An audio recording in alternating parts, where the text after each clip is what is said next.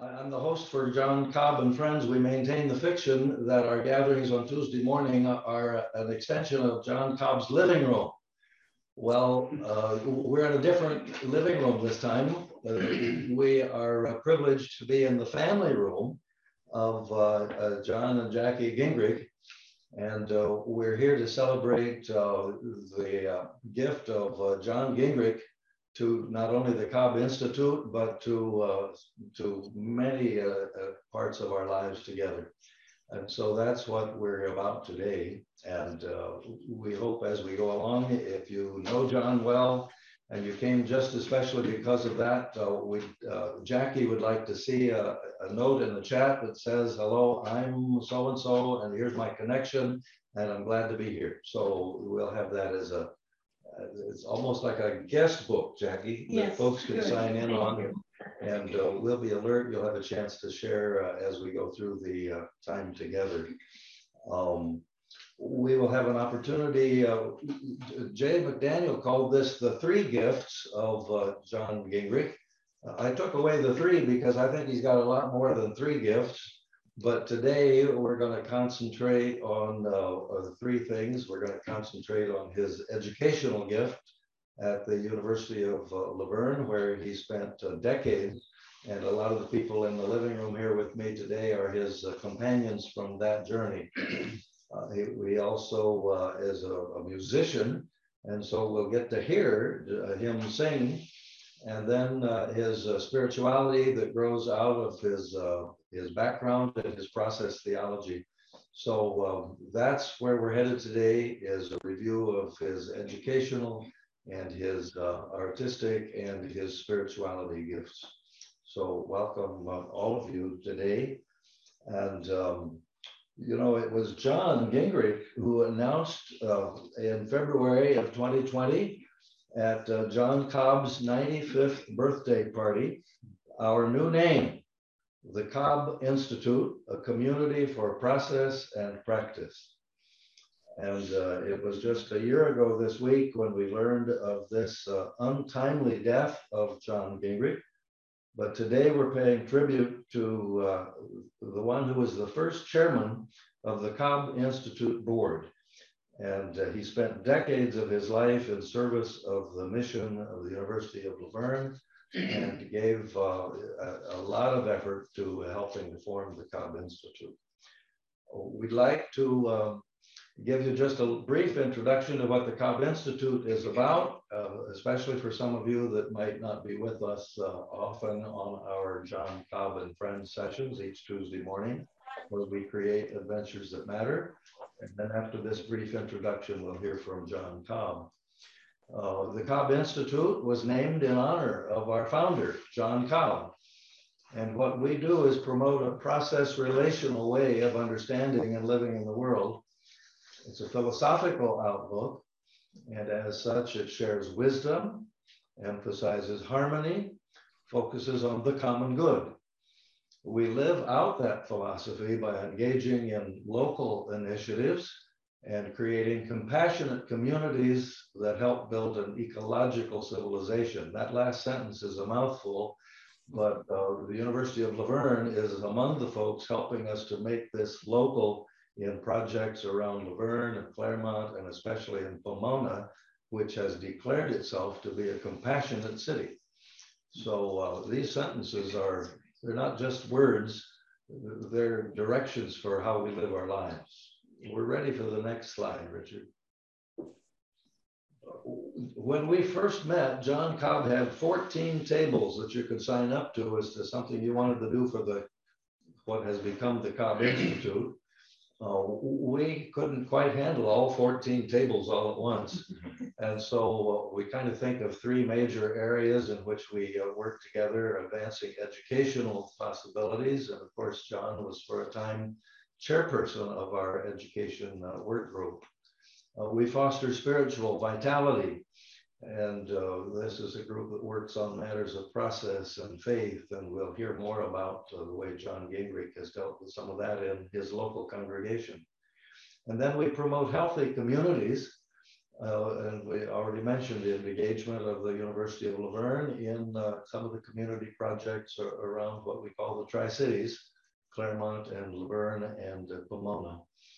So this is some of the breadth of who we are as the Cobb Institute.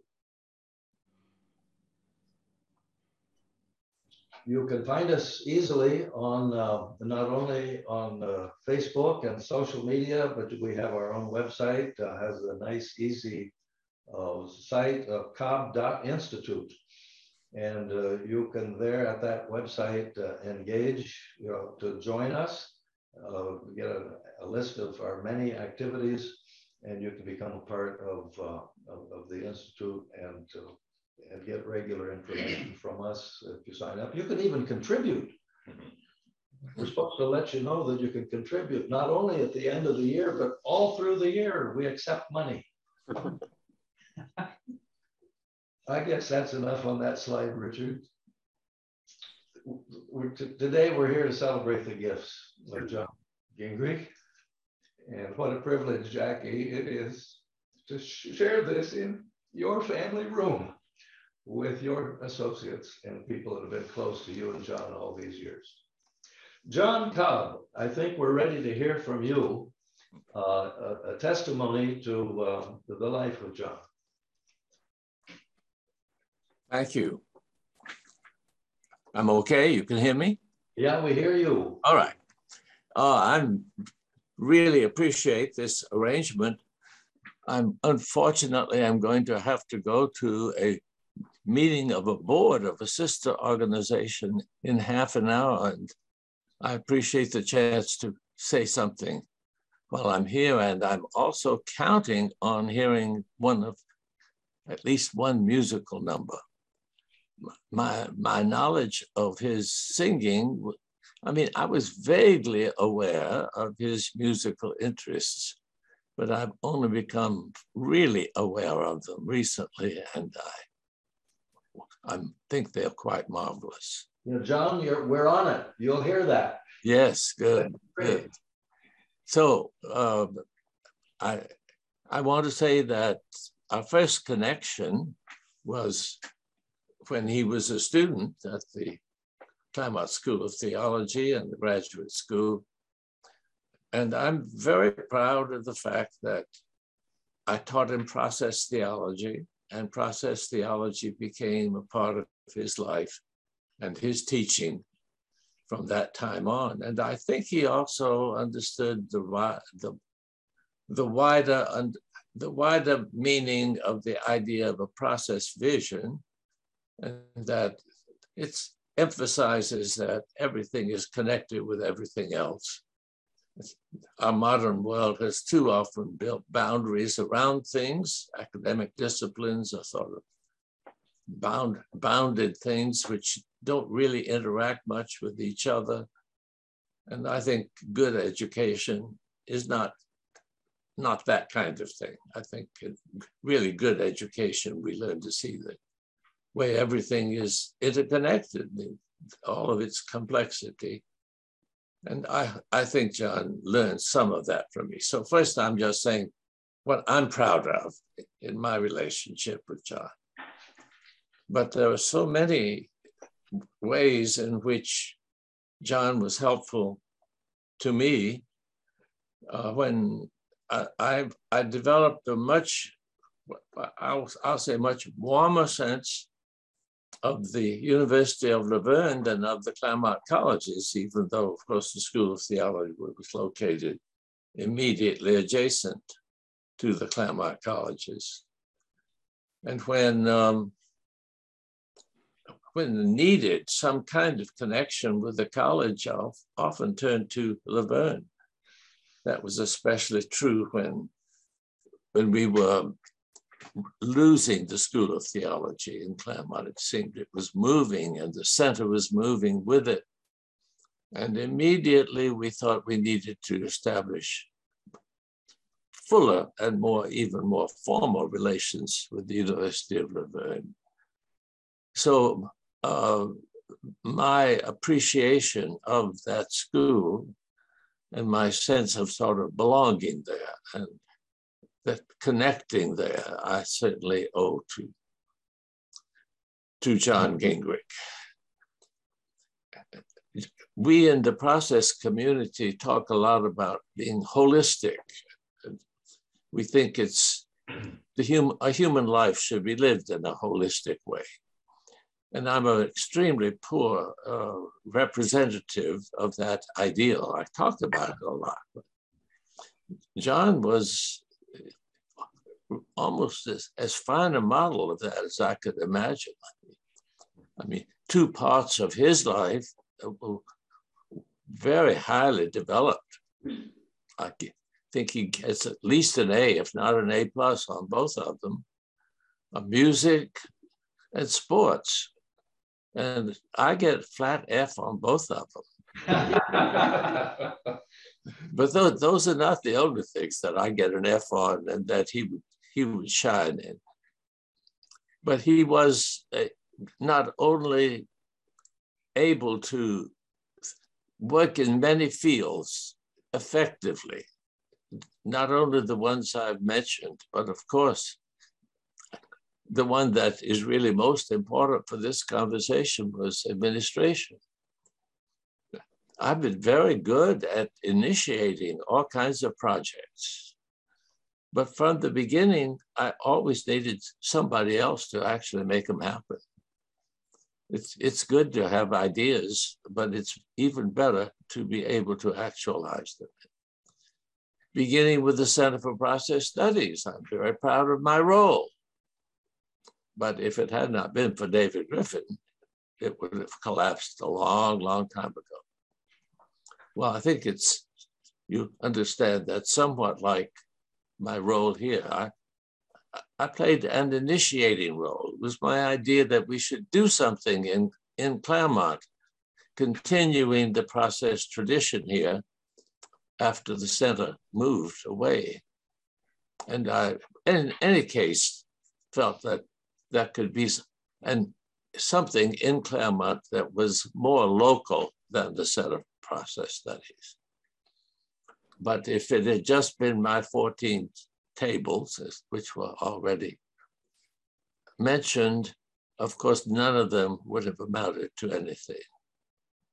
But John was not only a fine teacher and a fine thinker, but he also had many years of administrative experience. And it was the fact that he was willing to take over responsibility and make something happen out of my wishes and hopes and dreams, to which we owe the existence of what at that time we called the Claremont Institute. I'm very honored that he was the one, I guess, I don't know who was initiated the idea of naming it after me.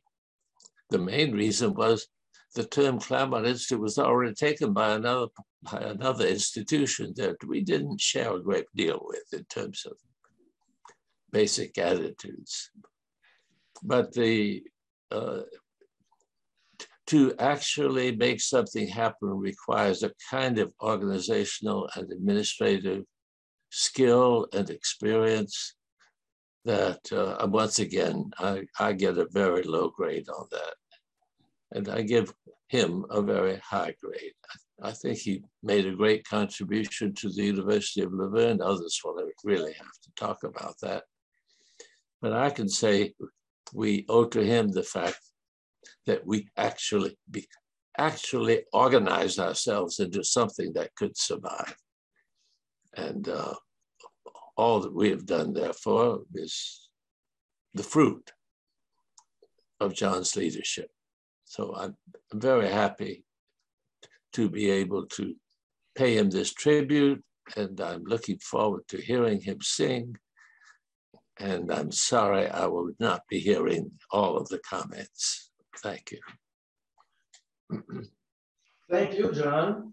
And you will hear him sing. Yes. I'd like to introduce Sean Kirshner, who is the pianist and the organist at John's home church, the La Verne Church of the Brethren. Sean Kirshner is a person who has great musical gifts himself.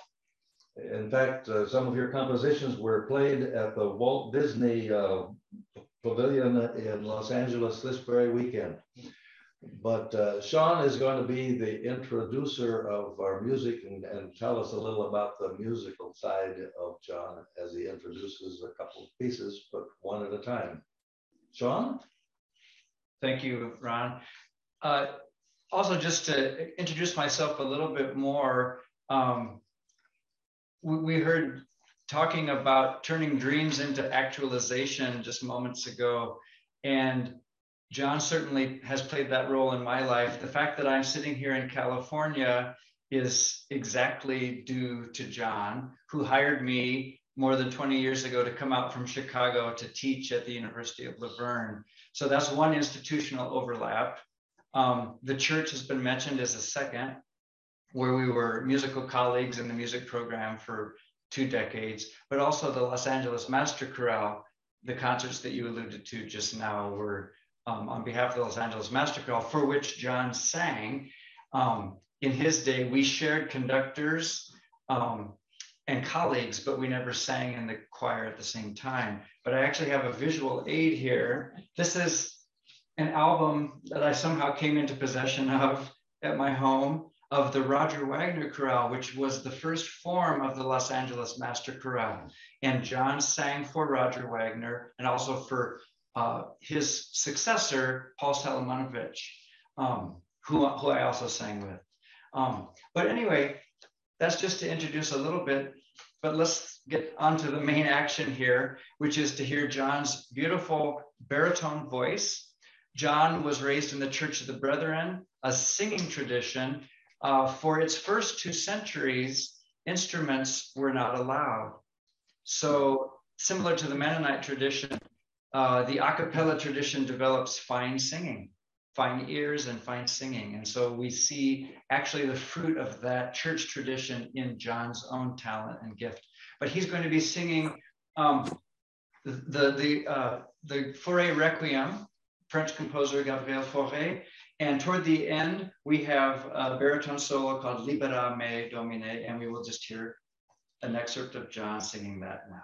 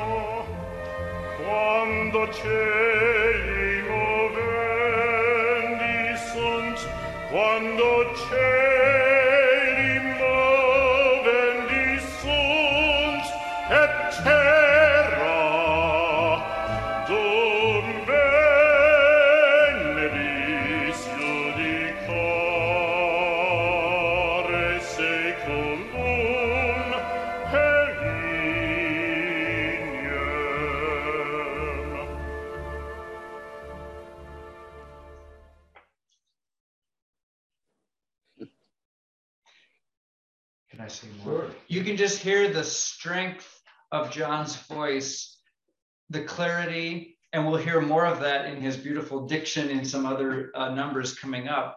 But also I wanted to say just my experience, who also played for John many times as a soloist, is that what made his solos special is that you weren't just getting the delivery of the musical material, but you're getting a presence. And you always sense that with John, he understood the meaning that he was expressing. The deeper dimensions of the solo were always being expressed through him. And that's what I think chiefly gave the sense of gravity and grandeur and power in his singing, because there was always a complete connection with the expressive intent, the meaning, combined with the beauty of his vocal delivery. So, libera me, doesn't that mean free me? It does. Oh, he was certainly Yes. free to be a great musician. Jackie, you were telling us a story the other day about how John first got connected to the University of La Verne, and we thought it might be nice if you could share that with us. Yes, I will. And then we'll introduce all these wonderful folks in the room with us. Okay. Welcome, everyone. I'm so glad to see you, and so glad to see relatives and friends from all parts of my life. I'm so glad that you've joined us this morning. I met John when I was 17, and as strange as it may seem, at the end of our first date, I knew I wanted to marry this fellow. And I'm so grateful for the 60 years that he was beside me. I called him my rock because he kept me grounded when times were tough. He could almost always make me laugh. And I was just so glad for all the joy that he brought to me all these years. Ron did ask me to share the story of how he became affiliated with the University of La Verne. In 1968, in the summer, John was hired as the summer pastor at our church, the La Verne Church of the Brethren. And one of the responsibilities was to work with the youth group. So we took everyone on a hike up on Mount Baldy. And Herb Hogan, who was vice president and dean at the university at that time, came along with us. And on the way down the hill, he casually said to John, "I wish you would reconsider." And John said, "Reconsider what?" And Herb said, "Well, the campus minister job I offered to you last week on the telephone." And John said, "You never talked to me on the phone last week." And Herb said, "But aren't you getting your doctorate at the Claremont Graduate School?" And John said, "Yes." "And aren't you studying theology?" And John said, "Yes." "And isn't law one of your special interests?" And John said, "No." And Herb said, "Who is the person I offered the job to?" He said, "Thank goodness he didn't accept. Come in tomorrow morning and we'll talk about it."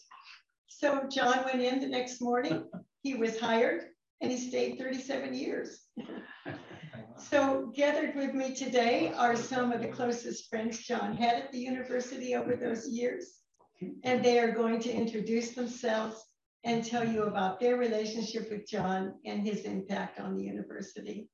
And I thank them all for being here with me today. So here on this cozy couch, the person that we want to introduce first is the person right next to me, Zandra. And Zandra Wagner is now the campus minister and been the assistant professor of philosophy and religion at the University of La Verne, and also just a longtime family friend. Zandra, welcome to our comfortable, cozy couch. Thank you, and thank you for the invitation, Jackie. So I've known John most of my life, as I grew up in the La Verne Church of the Brethren. And I was friends with his oldest son, John, in youth group. And then I went to the University of La Verne for my bachelor's degree in religion. And John was my most significant professor and mentor. He introduced process theology to me when I was 19 years old. And to this day, I can remember the words and the hand motions he used to explain this radically different understanding of God, nudging us toward becoming. Most importantly, John taught me the value of my own learning. I was generally a straight A student and knew how to complete assignments and memorize and get A's. In my junior year, I took an independent study class with John, and we met each week in his office for discussion. I did the work, but in the end, he gave me a B- in that class and explained that he didn't see that I was invested in my learning. I wasn't engaged. I wasn't asking questions. There was no spark of excitement. It was a crushing moment, but it set me on a path to care about my own learning, to discover the myriad questions that I had and explore radical and exciting ideas and theories and theologies.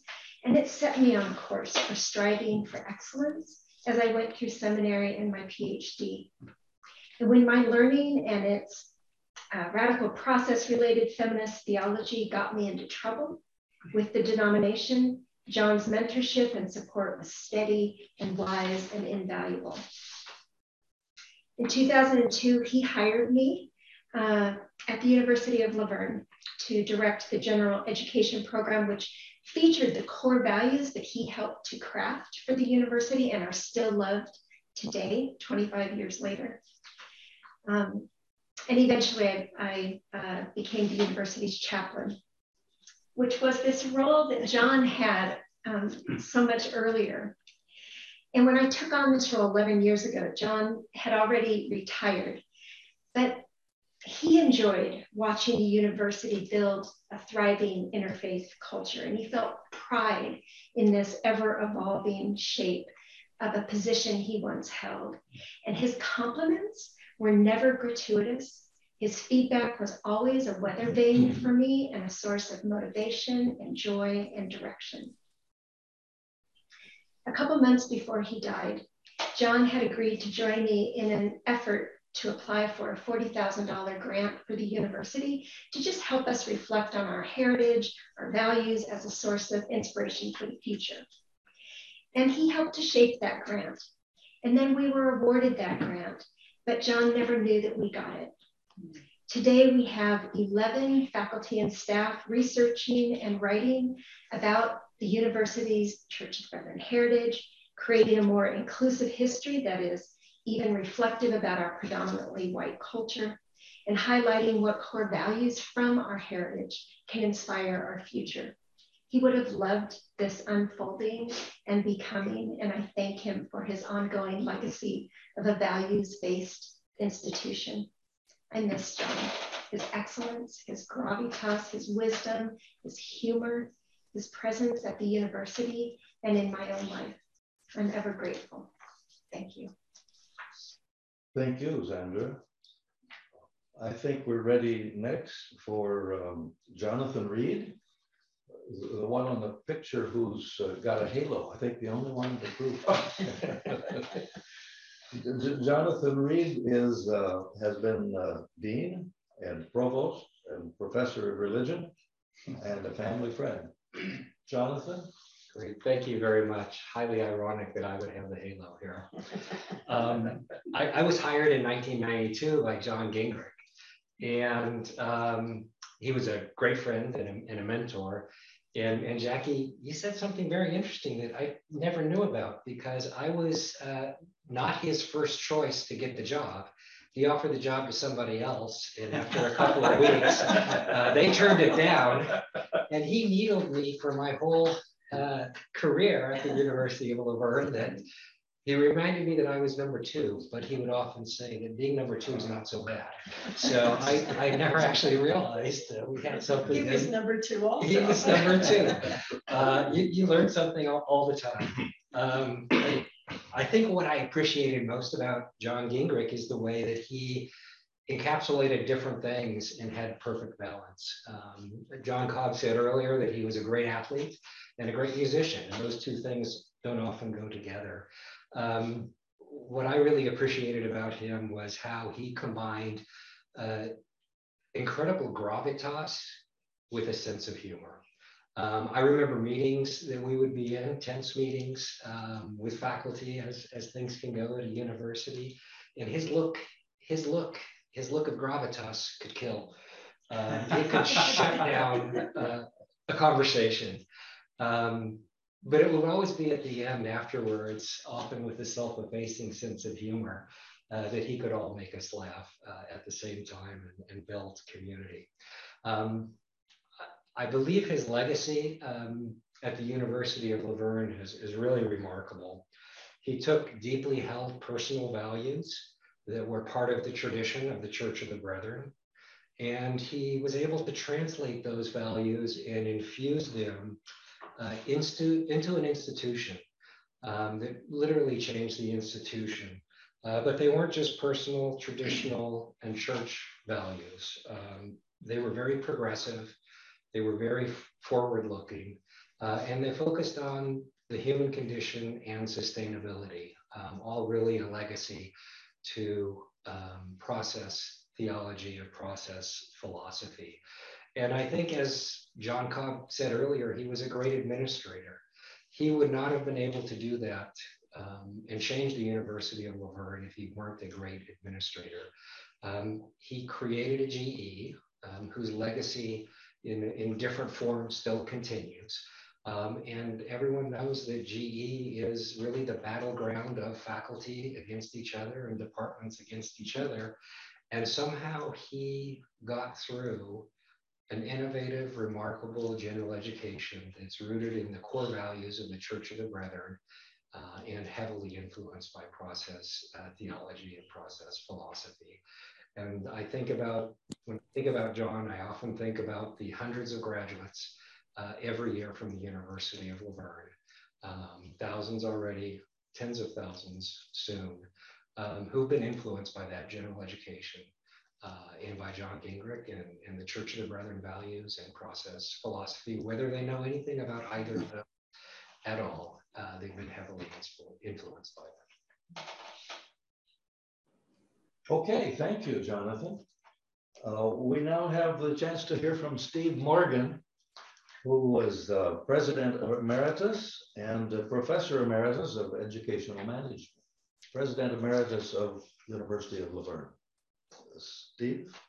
Well, I wasn't on the hike where Herb and John taught, but I was there in 1968, and I met John. He and I were both starting our careers. He is a part-time campus minister, and I was part-time in the fundraising office at the University of La Verne. And early on, we struck up a friendship and became longtime colleagues and friends. And as I talked to John, I talked about my own theology and my personal beliefs. And he looked at me, and that was early on. He said, "You need to study process. That's going to be a perfect fit for you. I'm learning that from John Cobb, and I can teach you." So John Cobb, you planted seeds that 50 years later are still germinating in my life and many others. I learned quickly that John Gingrich was a man of values. And he didn't just hold those values, he wanted to live those values, and he wanted to bring them to life. And he took them very seriously. As Jonathan alluded to, we would sit in meetings and you just watch John Gingrich's face. He disagreed with what was being said. The brow began to furrow, and he looked down his nose at you, and I thought to myself, we better regroup here because we struck a nerve and we're going to pay for it if we don't address it right now. Because of his interest in values, he and I talked a lot about the liberal arts. We were both very interested in the liberal arts. We felt they were really the foundation for other disciplines, for the majors of our students. And as Jonathan said, I looked at John one day and I said, "John, we need to redo our general education requirements. And we need to bring the values of the Church of the Brethren into those, and we need to make sure our students learn how to live by those values." And John looked at me and said, "Steve, that's a horrendous task." And if any of you have been around higher education, you know that developing general education requirements is something like developing a peace treaty in the Middle East. Each department has its own interests and it protects them fiercely. John was the man to do the job, and after a year of work with committees and departments, he created the general education requirements that Jonathan says there are still many parts of still alive at the University of La Verne. And he emerged from that with 50% approval rate, which is very high for a dean and for someone who creates general education requirements. The second assignment I gave him that was extremely important, we needed to rewrite our mission statement. that's second only to creating new general education requirements in an educational institution. And John was the leader of that effort with a group of representative people from across the campus. And you can only imagine that it's something like functioning in the United Nations and bringing about a unanimous vote. And it wasn't exactly a unanimous vote, but he created a mission statement that incorporated the values. And he said to me, we have to live this. And we were validated when an accreditation team said to us, we've looked at a lot of mission statements, but you live yours. That was John.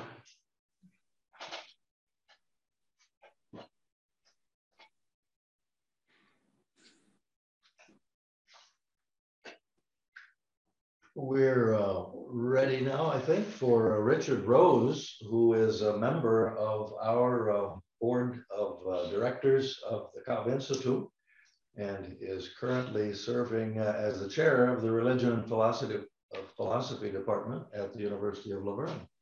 And Richard Rose, glad you're here. Thank you. It is not only great to be here, but being in this space just brings back wonderful memories. And so I'm going to actually start there before I share my formal statement here. We as a Religion and Philosophy Department would come here on many occasions and have our senior project presentations. And I think one of the things that comes forth from thinking about John Gingrich is his humility. If you look at the space in which we are in, you'll realize that we're in one of the most nicest parts of the Claremont Hills, and we're overlooking the Great Valley and so forth. Very elegant, but John himself, such a humble gentleman, easy to approach and to get along with. And so having someone who invited the entire department here to share in this experience is just something that I will never forget. And the lasagna was so. He loved to make lasagna. Let me share. Dean John Gingrich is the one person most responsible for mentoring me at the University of La Verne, and therefore mentoring me through my academic career. A sincere thanks to him. Two things. While President Morgan, the gentleman here to my left, is responsible for my appointment by hire, it was John Gingrich who worked through the political challenge of hiring someone to a tenure track position without a position being announced or a search being conducted. And it's too late now. Dean Gingrich would often ask me in recent years, are we going to establish a process major in the department? And my answer was always, I'm not sure, Dean, I'm not sure. It depends on the mood of the institution.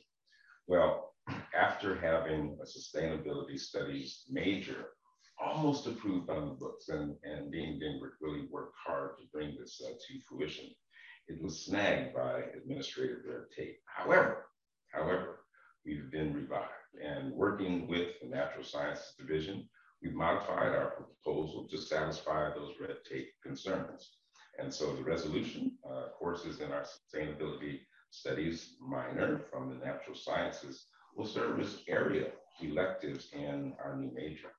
Our core courses will remain basically the same, with the ecology course added from the science division.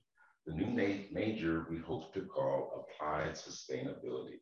So it's a process relational way of understanding and living in the world that is applied to the curriculum for working in the real world of experience and learning. I think John would be very happy with this. And what John was saying by asking about the offering of a process philosophy major is that he would like to see undergraduate students exposed to the same way of relating to the world that he realized in process theology in his graduate work. We are well on our way at the University of La Verne. Thank you, John, for your contribution. Now, it's not in the script, but maybe some of you had some thoughts that came to your mind as others were speaking. And if you'd like to add a little something to what you'd said before, I'd be glad to recognize you for expanding this part of the conversation. if so, I'd be glad to honor that. Yeah, Sandra, yeah? I'll say one thing. As Jonathan and Steve were mentioning sort of John's presence at a meeting and how he had a sense of space. And he only spoke when it was me, right? He didn't overtake a meeting, but he often saved what he wanted to say till the very end of a meeting. Anyway, he had a great patience. And even today, when I'm sitting in meetings and I say to myself, Sandra, just wait, be patient. I'm saying, be like John Gingrich. He waited. He waited, and there was an appropriate time to say something. And anyways, it's been such a source of wisdom for me. Anything else anybody'd like to add? I learned things I didn't know. Oh, you did? This was fun.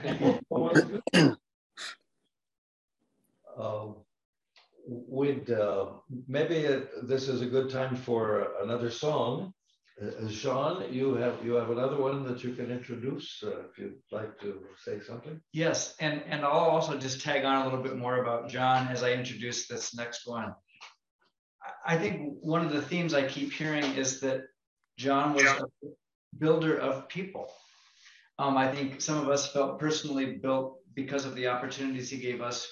I didn't explicitly say before, but John hired me to be the choral director at the University of La Verne, which is why I live in California in the first place. But also his belief in me, I think, led to lots of other things. Just sitting next to Jacki and looking out at the beautiful patio and garden makes me remember that the first time I ever articulated out loud, maybe I could become composer in residence for the LA Master Chorale, was actually to one of our music department colleagues, Dr. Kathy Lampkin, here in this yard. And I think we should pay attention to the articulation of dreams. John Cobb talked about turning dreams into actuality. I think we should all pay attention to what dreams escape our lips, because I think we set up trend lines that we later prove true. But having people like John believe in us and create opportunities for us sets the stage for those things to unfold. The Quakers have a term that they use for, I think, the kind of person we've been describing John as, which is, and pardon the humor, but a weighty friend, the Society of Friends. And I think John was a weighty friend. We've used the word gravity and gravitas. So therefore, having the role of high priest, Caiaphas, the La Verne Church of the Brethren has always been a place where the arts can flourish because there's been a community of people who care about visual arts and music. And anyway, the St. Judas Passion, and I have my visual aid here of an original record. John was, the right person to be cast this weighty role of Caiaphas. And however, you will hear it's a musical by the brilliant Steve Engel. And I never really paid attention to this until recently. My goodness, John could have had a Broadway career. Hear the incredible diction and delivery of this role, even just audio, you will be able to imagine this whole role coming to life.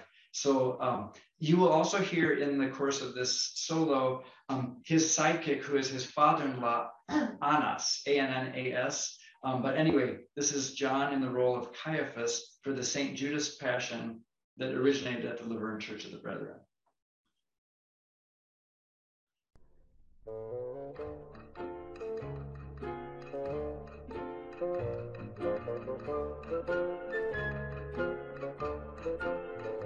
Friend Judas, I have seen you before, but not among your brothers. The company you sometimes keep is quite a cut above the others.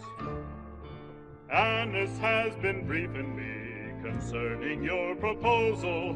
Be rest assured both God and state are at your disposal. Take a chair have a peach. They're uniquely sweet this season. We know that you're an honorable man and come here with good reason. Try a date, taste a plum. The pomegranate's very fine. You can trust us, just relax. Please feel free to speak your mind.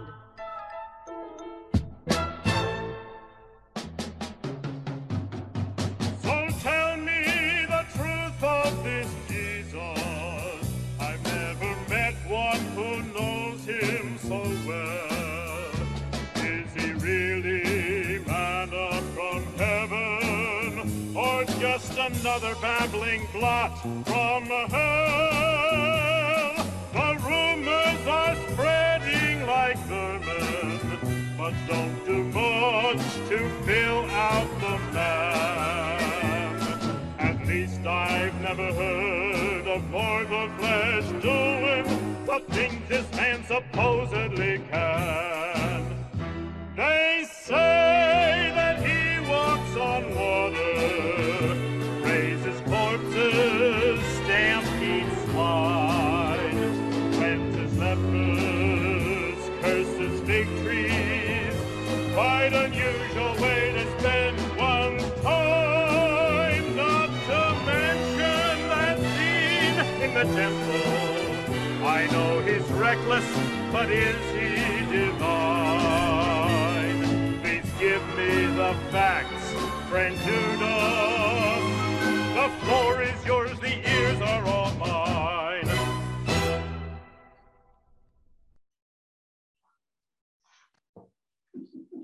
Isn't that something? It is really something. I thought of one last thing I had to add, because I honestly wonder if I have this in common with anyone else. There's a word that John used that I never heard another person say, but I wonder if he said it to some of you all. You know, we're talking about him as a man of values, which means he's a man of discernment also. And he would sometimes criticize certain church music, or also other music in the concert hall, as he pronounced it pablum, P-A-B-U-L-U-M. I looked it up this morning in the dictionary just to make sure. It always felt like he meant baby food, frankly, when it came out of his mouth, or pabulum or pablum. But anyway, he cared about quality, and he involved himself in good stuff. May I make a word?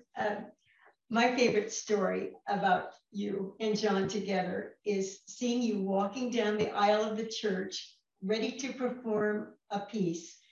And you're saying over your shoulder to John, "What key would you like to use this morning?" And you are making up the key that you will use in 30 seconds in front of everyone. Well, yeah, I had the pleasure of playing for John many times, but there were some standards. And also, as someone ages, they don't always want the same key. So anyway, I played, I think, the Lord's Prayer numerous times for memorial services for friends, and also O Holy Night. And I play by ear, therefore I can adjust. So I played for John in lots of different keys, and he sounded great in all of them. It was always amazing. Yeah. Well, thank you. So we've covered two of the three gifts that we're highlighting for John Gingrich.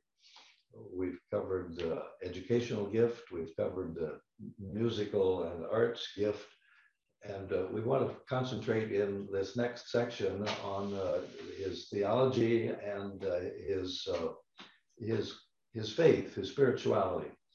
And it's deeply connected with the process of theology that John Cobb has been connected with. Jay McDaniel, you are joining us from Arkansas, where you've been on the faculty teaching world religions, among other things, at Hendrix College in Conway, Arkansas. And we haven't officially announced you as such, but I understand you're going to be the next chairman of the board of the Cobb Institute beginning the 1st of January. That's right. John Fahey, who was the person who took up the baton from John Gingrich, was unable to be with us because of, unfortunately, he has to attend that same meeting that John Cobb is involved in. But John Fahey would want to be sure to know how much he enjoyed all those conversations with John Gingrich that kind of helped him to understand what it was about to be a chairman of the board. And I think John Gingrich was grooming John Fahey for that task because John Fahey's experience in kind of all the world of media and the Silicon Valley kind of world that John just says, you can help us to understand that. So we're soon to be in a transition from John Fahey as chairman of our board to Jay McDaniel. But Jay, we want you to help us to work through some of the theology and the spirituality that was John Gingrich's gift. And so I'll just turn it over to you, and you can introduce the resources that we'll be using for this. Well, thank you so much. And can everyone hear me? Yeah, we hear you. That's great. Do you look good? Oh, well, thank you. Thank you. It's so nice to be here, and it's so good to see the Gingrich family and Jackie in particular, but all the friends. And so we're just honored to be able to honor John. And as it happens, my real name is John, so fear not. We've got John Cobb, John Gingrich, John Fahey, and John McDaniel. We're continuing the John lineage. But I don't know that I can ever match John Gingrich, and I'll give it a try. But he was a wonderful human being, as we all know, and he was good to me. And when I first got involved with the Cobb Institute, I had some health issues, and I live in Arkansas, so I thought, well, now, who can I contact that I can just talk to this about and explain that I might not be as involved with the Cobb Institute as, in fact, I can be, I realize. Well, I thought of John Cobb and John Fahey and Ron Hines and all kinds of people, but John Gingrich was the one that I called. And I sensed in him the times that I got to be with him, not only a rock-like presence full of strength, but kind of a pastoral side, a side that could receive people from where they were coming and welcome them. And he did that for me, and I'm forever grateful to him for that. Now, I need also to tell you, don't worry, we're going to hear some more music. And as I watch you on the screen, as John sings, it's just so powerful, so incredible. And I want to draw just a little link between process theology and music. You may or may not know that process theology is influenced by the philosophy of Alfred North Whitehead. And Whitehead thought that feeling, something like feeling, is everywhere. Feeling is another name for energy. And wherever there's energy of any sort, it has an emotional quality to it. This is in the natural world as well as in human life. So in a way, music is what feelings sound like. If we ask the question, what is music? What is melody? What is rhythm? Well, it's an acoustic articulation of a kind of energy, a kind of feeling that's part of the universe and, dare I say, part of God. And so when you hear music, when we hear John sing in particular, it's the diction, to be sure, it's the melody, to be sure, it's the rhythm, to be sure, but it's the soulfulness. We hear a kind of soulfulness in John's voice, and we hear it, and we feel it. That's process theology. Process theology is honoring the soulfulness in things. In other people, yes. The natural world, yes. And what a medium music is for communicating that soulfulness. So yes, John was a process theologian. He was as much a theologian when he sang as when he talked. he was communicating what I would take to be part of the very heart of process theology. But John's passion, as you know, was also in some way to get process theology into local congregations. And you may know that whenever you go to take a course in process theology, there will be ministerial students in the classes. And they will always raise their hand and they will say, thank you so much. These are very interesting ideas. And if they're going to be ministers, they say, but is it preachable? Is it preachable? Is process theology accessible in the local church? John was very, very interested in that question. So to get a feel for how he communicated the verbal side of process thought in a local congregation, we're going to give you two samples. And one is a PowerPoint created by Ron Hines that expresses, that uses John's words, John Gingrich's words. And the second is we'll get to hear John Gingrich preach part of a sermon, just a part of it. And then we'll do some talking, see what we think. So Ron, the PowerPoint first. Yeah, did you want me to narrate that or are you going to do that? Why don't you do that? All right. You understand I had about 10 pages of script from his 3 classes that he was teaching on the theme, A Different God. And what we're sharing with you is just a little bit from the last class that he taught at the La Verne Church of the Brethren. This was particularly on October the 13th in 2019. So the next slide will take you to the church, which was home for John for many years, Church of the Brethren at La Verne. And Jacki might like for you to know that that cross up there at the top was her idea. She said, do that. We need a flag like that on our church.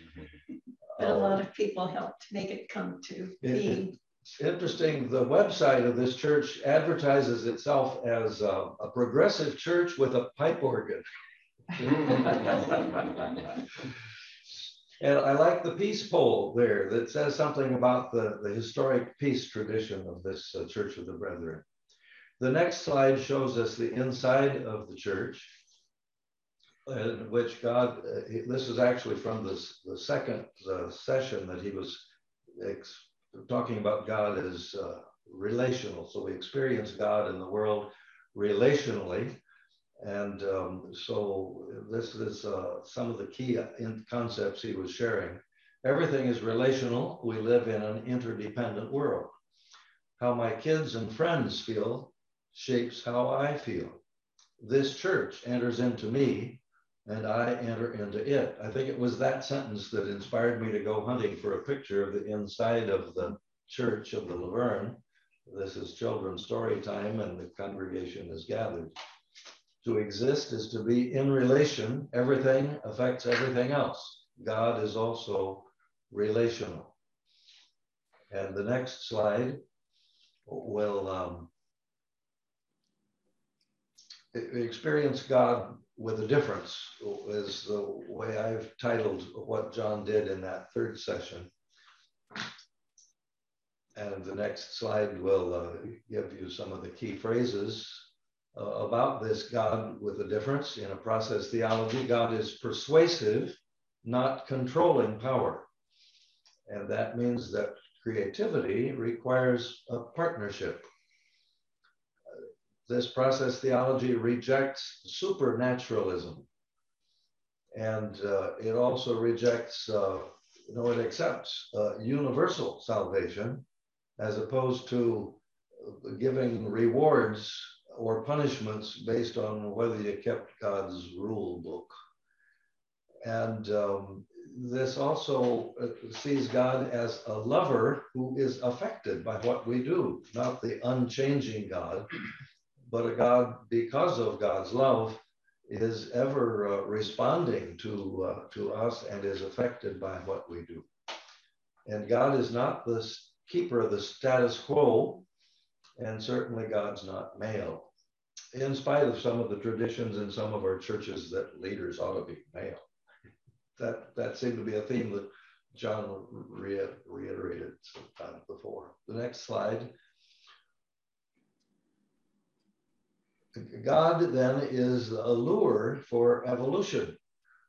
Some of our churches, people are kind of nervous about evolution, but John sees that science can explore God's lure into novelty, and in fact that God delights in diversity.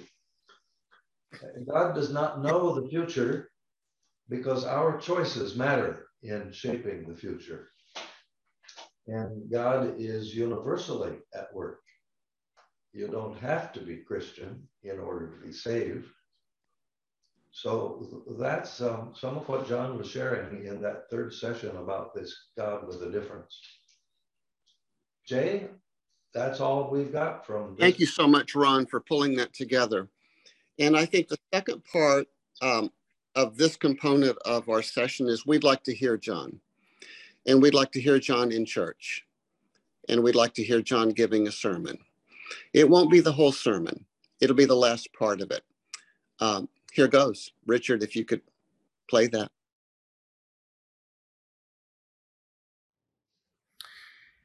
It may seem to you that I'm saying that God doesn't have anything to do with what's going on in the world. It's true that I don't think God coercively breaks into the normal functioning of our lives with a miracle or two to impress us or to scare us. On the contrary, I believe that God is constantly giving us hints about how we are to use our decision-making ability. I think that God is involved in every event and thought that we have. But God's power is persuasive, not coercive. God lures us into increased harmony and to work for the common good through our minds, our dreams, our friends, our reading, our meditation, our prayers, our worship, our serious discussions, our service to our neighbor. If we are reflective and open, we can discern these God-given nudges. A word of caution. This morning I've chosen to emphasize loving God with our minds. However, the scripture mentions that Jesus names two other ways of loving God, through our hearts and our souls. Our rational deliberations, important as they are not sufficient by themselves. My mind is but one of the three aspects of loving God. My understanding is that our hearts involve our emotions and maybe a mystical experience as well. For me, the music experience here on a Sunday morning fits into that category. But what about the soul, loving God with your soul? I'm not so sure about explaining this one, but for me, loving God with my soul means loving God with my whole being, my identity, my true self. Perhaps you can help me understand that one more adequately. If loving God with our minds involves becoming a theologian, that is, a person who tries to discover and articulate one's beliefs, some cognitive effort is needed.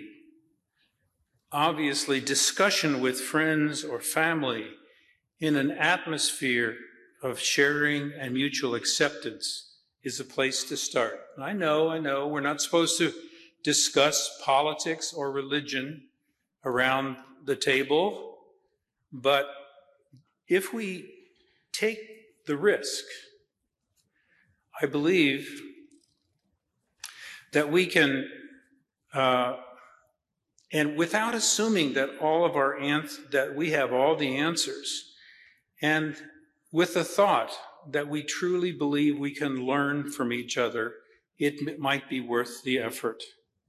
Perhaps a connect group might provide a context for discussion of our beliefs and our doubts. Reading books or periodicals that challenge us might also be a possibility. There are many ways to broaden and expand our thinking about our beliefs. All right. We've seen how John teaches, what he says, and we've heard him preach, which was also such a great teaching. And John, obvious. Oh, by the way, I don't think you need to go to church ever again in your entire life, because the sermon you just heard is sufficient to the cause. It's so good. It includes so much that's important. But as you know, the last thing that John would want would be for us to, in lockstep, nod our heads and say, yes, I agree. That's exactly right. Thank you so much. Answer given. I'll move on. John wants people to talk. He wants people to explore together. He wants people to discuss. He doesn't want there to be a final answer. He wants the journey to continue.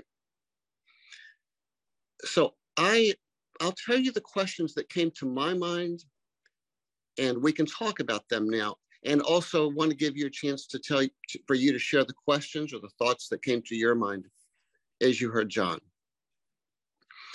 I was struck by his recognition that there are three ways to love God, whatever God means. And one is with your mind, and one is with your heart, and one is with your soul.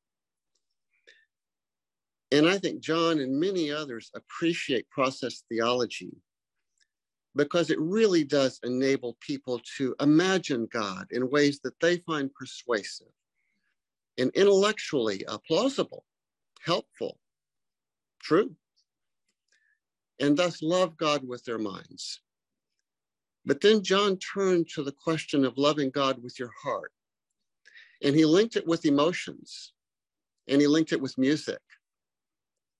And he said, that's a place where I experience God in a different way. Now, I've known a few people that go to church that don't quite believe what the church teaches, but they go for the music. They go for the friendships. They go for the community. And so here was a question that emerged for me, perhaps for you as well. Is it possible that to love God with your heart, but not be sure what you believe in your mind? Is it possible to know God in some way at an emotional level, but not to believe or know what you believe with your mind? That's one question that emerged for me. Another was, is it possible to believe in God with your mind, but not know God with your heart?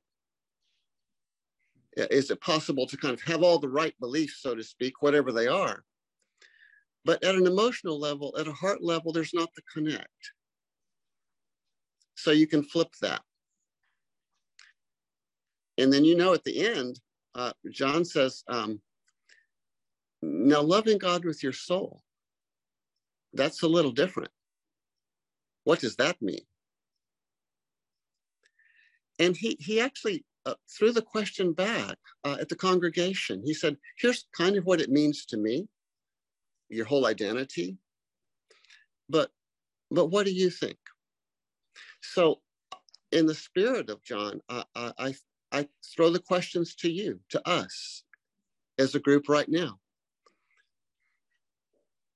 What do you think? Can some people love God with their hearts, but not with their minds? Might some people love God with their minds, but not with their hearts? And what in the world does it mean to love God with your soul? Any thoughts? And by the way, I'm a former teacher like John, so I will call on people. I'm not going to call him. Let me just comment that it might be especially helpful, since we have a lot of new folks today. If you want to make a comment, use the reaction button and raise your hand, and then it'll be easy to identify that you'd like to speak next. And Jay, I'll let you be the teacher that calls on whoever raises their hand. Okay, all right. So anybody have, let's take the first one. Can you love God with your heart, but not with your mind? Anybody have a thought on that one? Pat? Well, you must have seen that I was reacting to that, even though I was on mute. I think I see many people who haven't figured out a way to translate the creeds of the church in a way that makes sense to them and makes common sense, but they know they're in love with the world and with others, and they are wanting to be a positive link in that process. Mm-hmm. And so, yes, I have many friends that I cherish because of their love and affirmation for the world and for others, but they don't have a theology.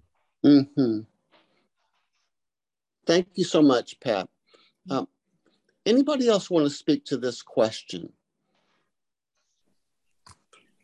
Jay, let me go ahead and say that I think it is possible to love God with one's heart and not fully understand how God is being communicated in the doctrine and so forth. And so, yeah, there can be some uncertainty with regard to the nature of God, but yet there's still a connection, knowing that I belong to whatever that thing might be.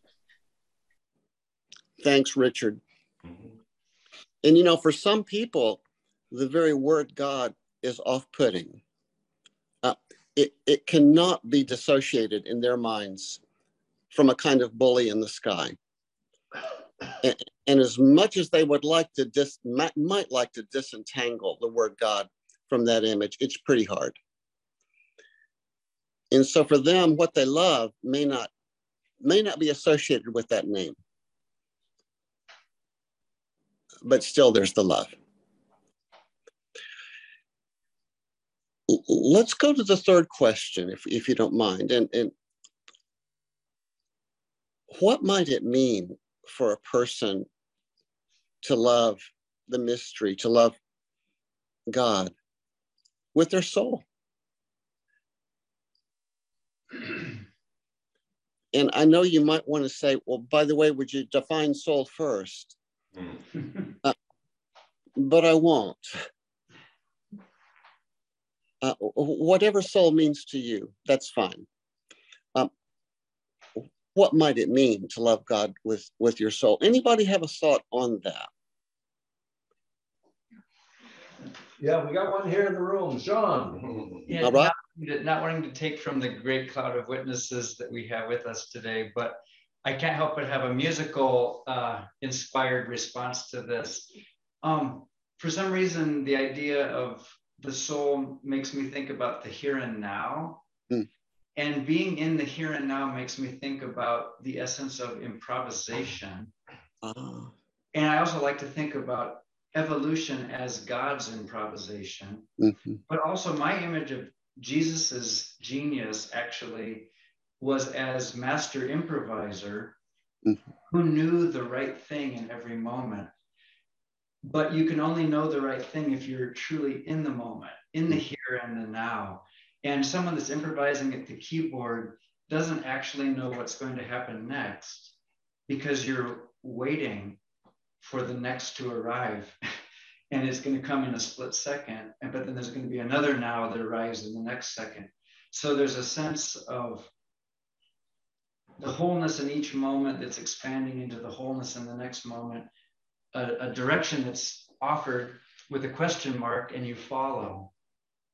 Or in a conversation, someone puts out one little phrase and your mind says, oh, I see where this person is leading, or something in the person is really here. So in my compassionate listening, we take it down this route. I mean, for me, just life as improvisation in the here and now is perhaps what it means to me to love God with one's soul. Mm. Well, Sean, I think you just gave a great sermon on the process understanding of the whole universe. Because in process thought, the whole universe is improvisational. And it always occurs in the now.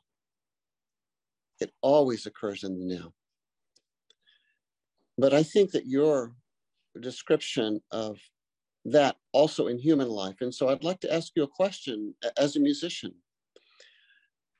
I'm sure you love to improvise. And I think in a certain way, when you said to John, what key? That was an invitation in that moment. Well, how about this? Sean, do you think you can, how do we help other people improvise too? And what role does listening or mindfulness or compassionate presence play in our creating spaces where others can also improvise in that joyful way? Any thoughts on that? Yeah, I do, because I'm in the world of creativity and inspiration for a living, but also as a life. I have a little phrase I like to use with people, that your creativity will save you. And I think it's completely true, but I also think that each of us has to find what our creativity is. Is it crafts? Is it cooking? Is it hospitality? But I think that whenever each person enters into that sphere of what is creative for them in their own aptitudes and their own interests, I think suddenly there's a playfulness and a timelessness. Oh, where did the time go? I was busy doing that puzzle that I love, or whatever it might be, or playing with my grandkids. I think our playfulness is very connected to our particular creativity.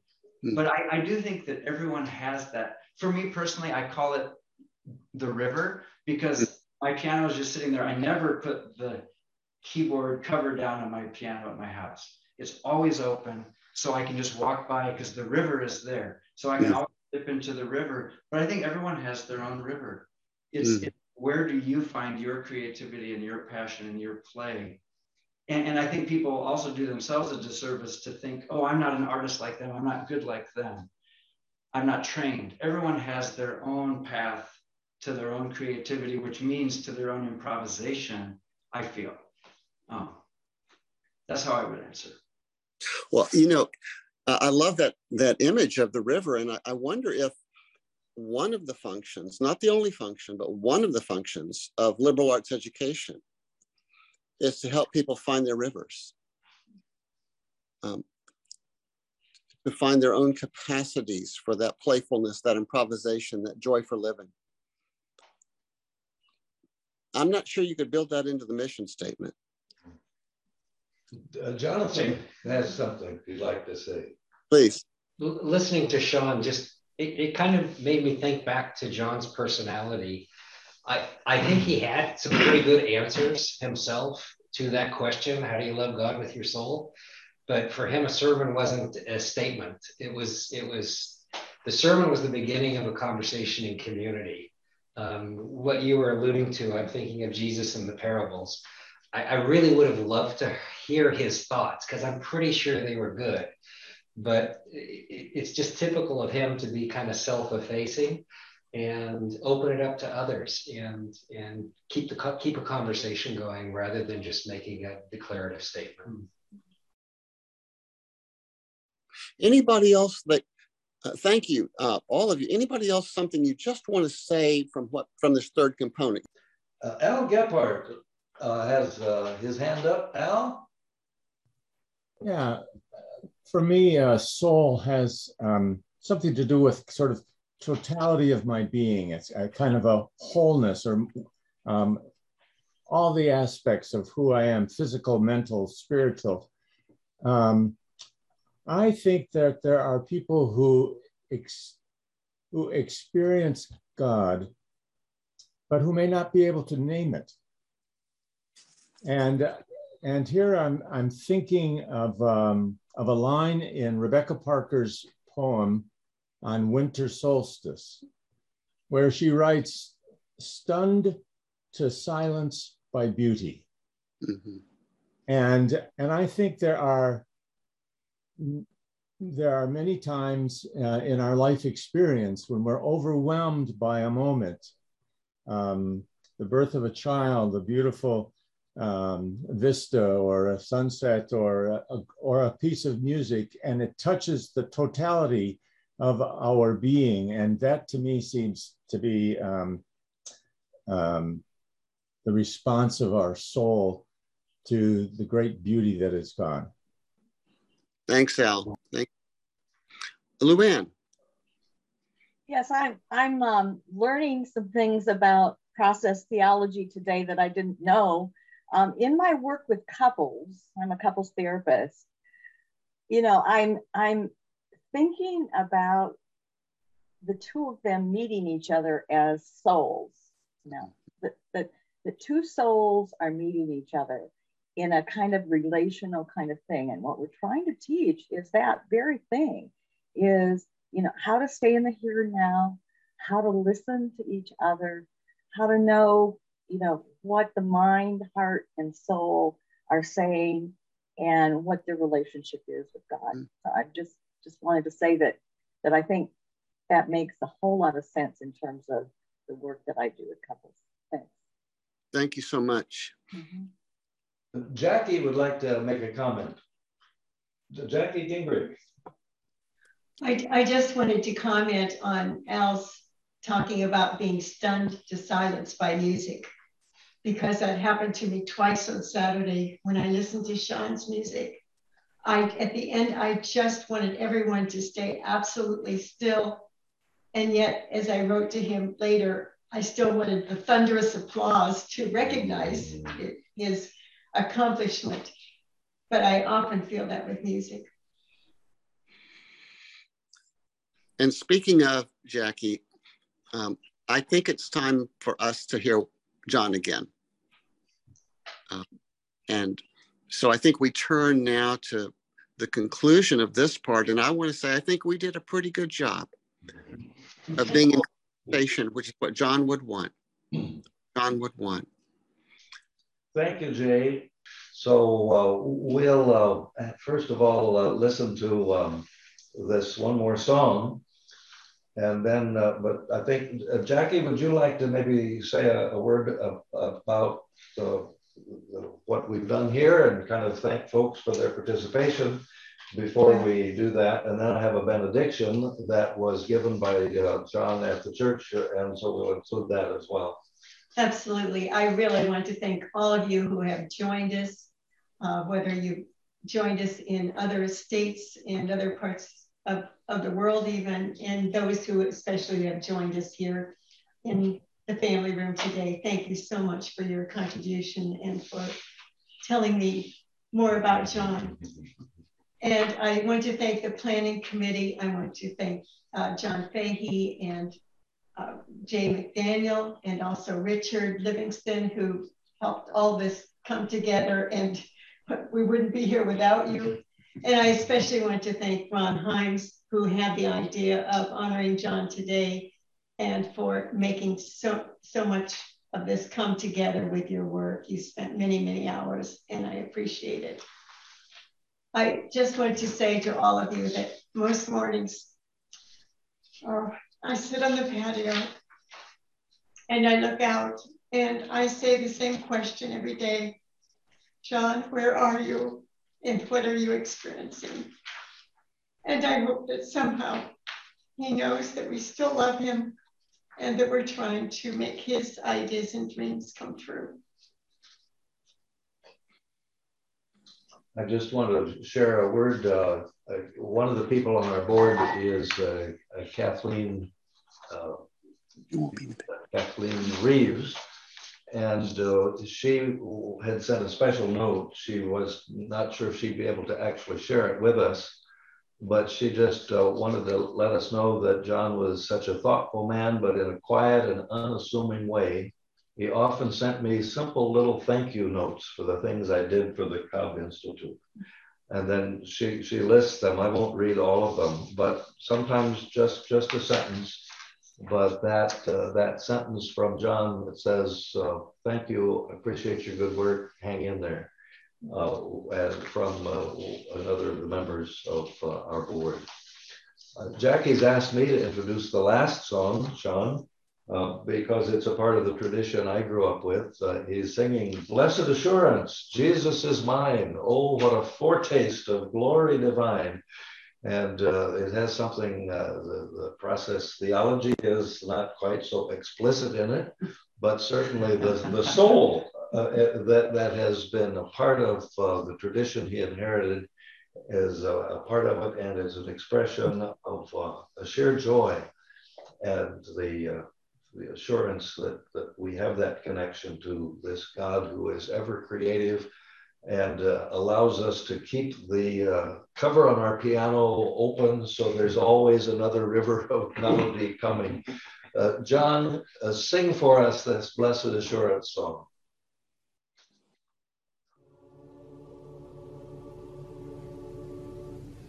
Perfect submission,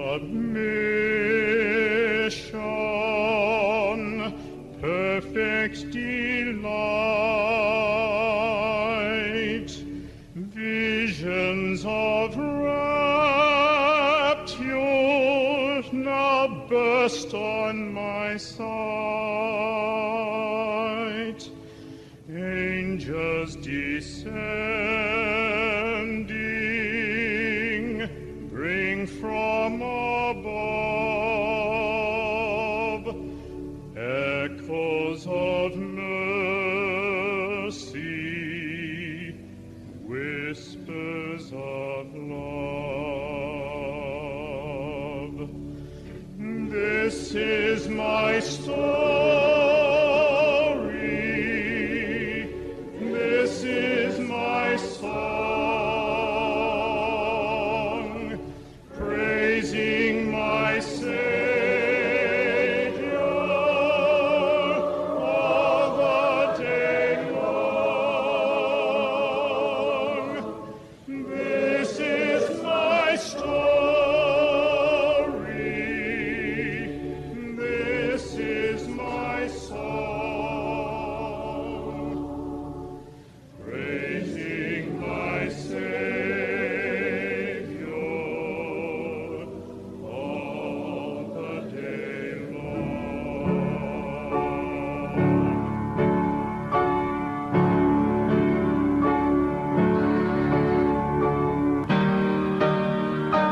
praising my Savior all the day long. This is my story, this is my song, praising my Savior all the day long.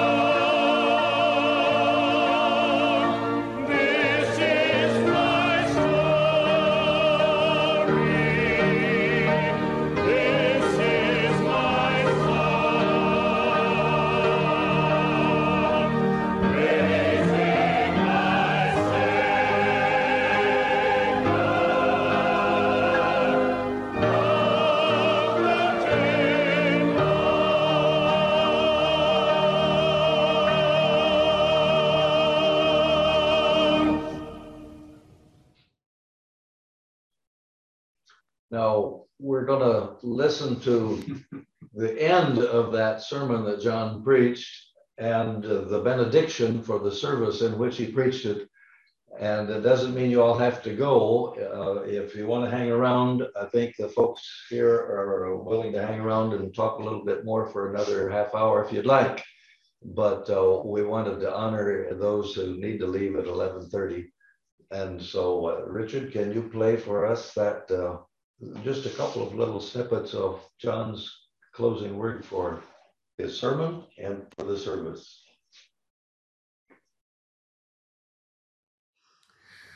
Love God with your mind.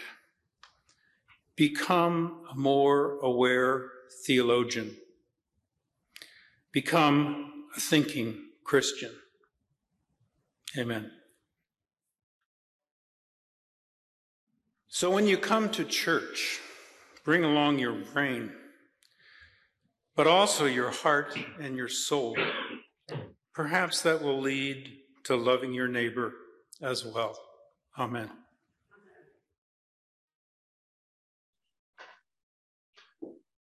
Well, I'm willing to hang in here if anybody wants to talk some more. If some of you need to leave, you're welcome to leave. But if you want to hang in with us, again, if you use the raised hand function, we'll be able to better recognize that you'd like to say something. John Sonneborn, I see your hand. Yes, it was a reference to special moments, right? Something in connection with Jesus was raised. And this raises the question of, is there a change from more and more quantity into something called quality? Marxism teaches that there is a change. A philosopher that I like generally, and whose books have finalized the translation into English, Sang Hong Lee, argues against it. He said the transition from water to steam is just one more molecule, at no particular point. In other words, it's only epistemological. And we recognize it as steam, other person won't, depending upon the Weber-Fechner fraction. However, once you put in the word enough, I think that falsifies that.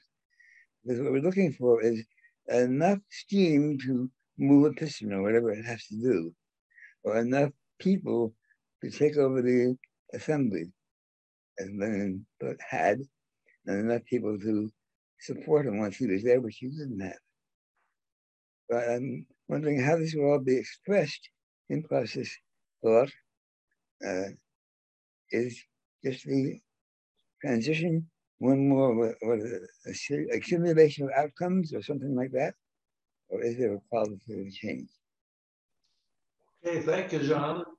Some of you maybe have joined just because you're part of the extended family for Jacki and John, or members of the church. If you'd like to just raise your hand using that reactions button at the bottom, we'd love to hear from you. And many of you have already written in the chat so that you've sent your greetings so that Jacki will be able to see that you've been here and appreciate your presence.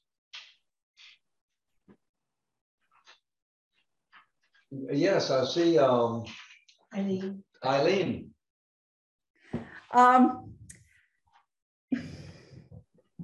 Whew, all of a sudden it got to me. John was my brother. And, I think I've known him longer than any of you. I met him in 1945. And he was my brother. I knew him as a musician.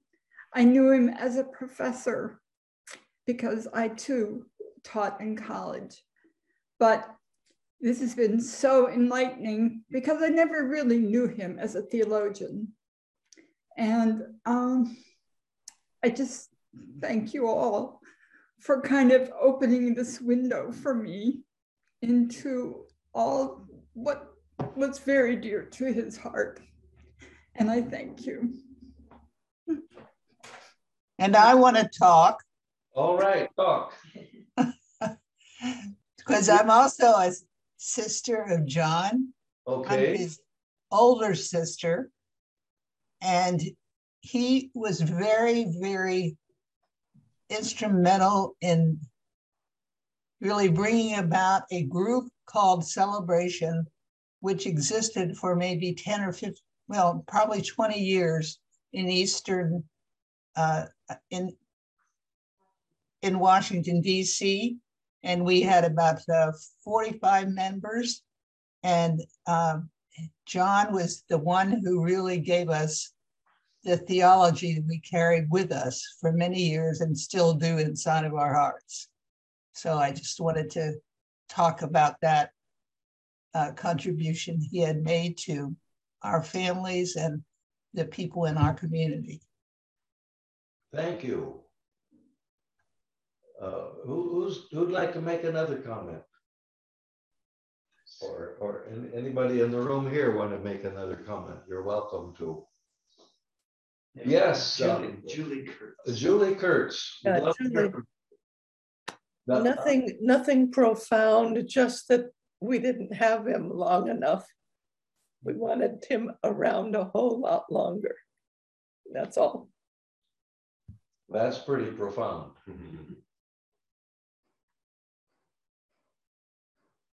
I'll jump in here as well. Hey everyone. You know, my reflection of hearing all the sharing here is that my dad would be really proud of the network that he had of the shared experiences and relationships, and you know, his desire to kind of challenge everyone, but to challenge everyone in a way that made sense to them, that was good for our communities, that was good for the world.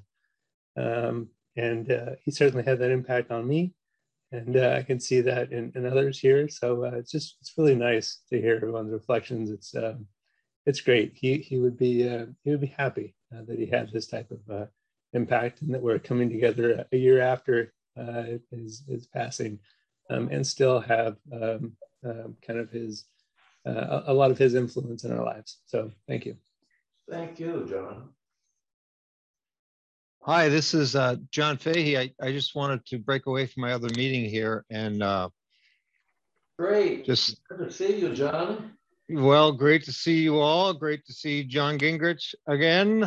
Good to see you, John. Yeah, I just wanted to express how good it is to see everybody, and how what a huge part of my experience in Claremont John Gingrich was. And I tried to not speak today because I knew I would cry, Jackie, if I started talking about John Gingrich. So I really want to say thank you to the whole Gingrich family, and for letting John Gingrich be a part of my life.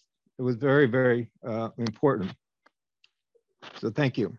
Maybe, John, take this opportunity to share a word that you had from Albert Schweitzer, that you were thinking that if you could begin the program, you might begin the program with that, and you were not able to do that. But you said that Albert Schweitzer said, at times, our own light goes out and is rekindled by a spark from another person. Each of us has cause to think with deep gratitude of those who have lighted the flame within us. And John Fahey wanted to share that as a testimony to the flame that's been lit by John Gingrich, in John Fahey's life and in the lives of many of us. Indeed.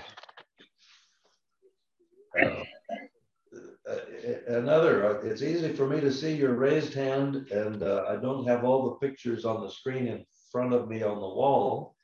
You, by the way, need to give a huge hurrah for Richard Livingston, the genius, who is turning this living room into a studio where you can see us all.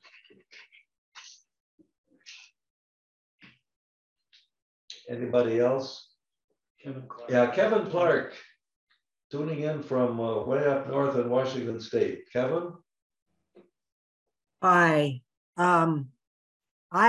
I didn't know John. He got to the School of Theology before I did, and I think was gone. And I didn't appreciate John's great accomplishments that I've heard about here this morning. I mostly remember him from the last few years when we met in Claremont around the Cobb Institute, and from a few conferences where we were together. But he was an amazing person, as we have seen this morning. The word gravitas has been mentioned, and everyone has expressed those feelings. And Jay said soulfulness. In the process world, we talk about a fat soul. And John was an amazingly inclusive person. It's sort of an ideal of what how inclusive God is for the process world. John, as I have learned today, encompassed so many talents and perspectives and sensitivities. I wish I had known him more and better, but he was always a quiet presence. And as I forget the woman who is sitting on the couch, who is the chaplain, said, you know, he only spoke, you know, sort of at the end or very quietly, but, you know, from a sense of his own deep feeling. And I remember that about him well. And I'd like to know more about John's theology and hear more of his musical expressions, if that is possible. I think if we could put that up somehow online, I guess, Ron, you've done a lot of investigation and work about John and his life. So maybe if more of that could be shared online, I'd like to keep learning from John. Thank you. Thank you, Kevin. You'd be interested in that little snippet of a slideshow I did from his 3 courses is part of a larger work. And I shared that with a group of our folks at Pilgrim Place. And they really appreciated getting involved with what he was thinking about. So I think there's a future for some of this material. And so thank you for your encouragements. Does the woman on the couch want to say anything? Okay. Anything else? I don't see anybody trying to get my attention, and we had Richard.